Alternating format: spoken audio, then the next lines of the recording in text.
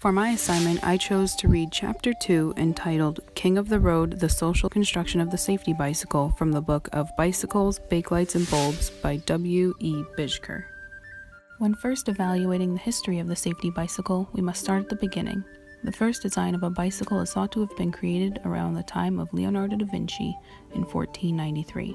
Data suggests that the drawing was done by one of his pupils known as Salai. However, the first version of the safety bicycle wasn't created until the 1880s and 1890s.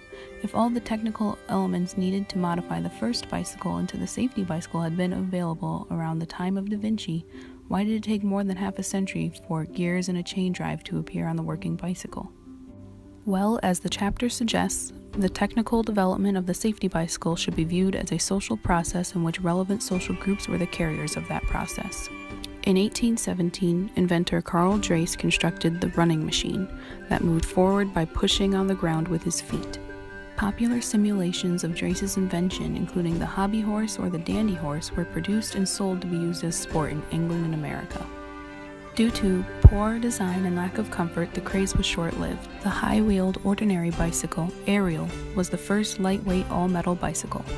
The ordinary bicycle was not meant to provide ordinary road transportation. It was mainly used by young aristocratic men. Due to the design, the ordinary bicycle was very unstable and really hard to get on and off of. This made it almost impossible for women and unathletic men to use the bicycle. The growing popularity of bicycle machines led to quite significant changes in the manufacturing industry. Weapon makers, sewing machine manufacturers, and agricultural machine producers were only too happy to shift their production to bicycles. And learning to ride bicycles became a serious business in the 1870s. The safety problem was pressing for many non-users of the ordinary. Manufacturers began to address these concerns and develop new designs, and they began to regard women and older men as potential bicycle buyers. Some bicycle producers also tried to find solutions for what was called the dress problem by creating different ladies' models of bicycles.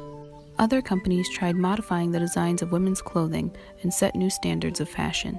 The development of the tricycle promised to solve the safety problem of the high-wheeled ordinary and thereby allowed women and elderly men to engage in cycling. The tricycle even received Queen Victoria's blessing, which made it popular among aristocrats and had become fashionable among the elite. Other attempts to solve the high-wheeler's safety problem were by modifying the basic scheme of the ordinary bicycle.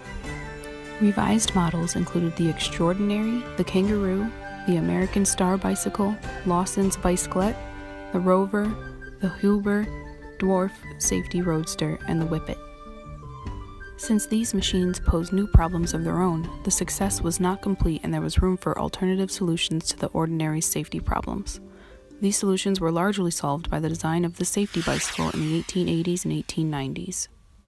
The safety bicycle was a low-wheeled vehicle with a diamond-shaped frame and a chain drive on the rear wheel. In partner with the invention of the air tire, the low-wheeling bicycle was gaining a decisive advantage over the high-wheeled ordinary. As the design of the safety bicycle stabilized, so did its use among various social groups. The bicycle became an accepted method of transportation for getting to social and business engagements, in addition to its use for sport, racing, touring, circulating through the parks, and it was also used by the postal service and military. Cycling began as a sport and evolved into a means of transport. Bicycling was associated with progress in modern times, and the successful design of the safety bicycle was only possible largely due to the communicative, economic, social, and organizational influencers on the technology's history.